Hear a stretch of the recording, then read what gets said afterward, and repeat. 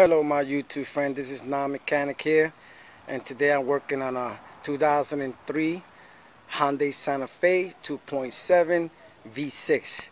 This is actually my daughter's mother's car, and what I'm doing is the timing belt and the water pump. But I am not gonna talk about changing the water pump or show you how to change the water pump or the timing belt. But I do have a tip how to put the timing belt back. First of all, you want to make sure that these lines are together. You know, white it up with white out. The one over here, can't really see it, but one here and one there. You see, you can see it there. You see it, one and one. And then you want to come in the bottom. This video is just about give you a tip of how to put this belt back. And then you want to make sure that this and that got a little groove there that is connected together. Now, to put the belt back, you have to come from the bottom. Then you go through this pulley. You go up through here. That's the best way to do it. Then you want to come route it through here, down to the water pump. Then from the water pump up here, and then before you put it in the adjuster.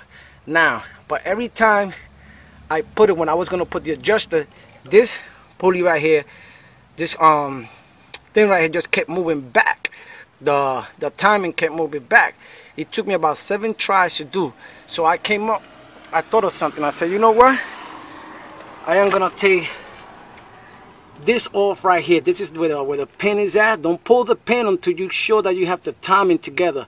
So what I did was I pulled this out, right? I pulled it out first, and then I put the belt around the pulley.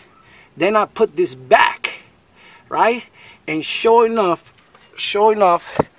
this one right here. So this right here, the timing, like I said before, every time I put it in the pulley, it just kept turning. It kept turning. So now, what we did was, like I just said, I took out where the spring goes at, and then I connected in, and sure enough, all the lining. I did 2 revolutions. See, it's connected there. It's right on timing right there. And then if you look up here, it's right on timing over here, and it's right on timing over there. So once again, you want to go around. So before you put it, the only way I can think of, the way we did it, that it worked, before putting it in the pulley here, take the where the spring goes at, and then put that last, and then nothing's gonna move on you. I just hope this helps you out. This is Non-Mechanic.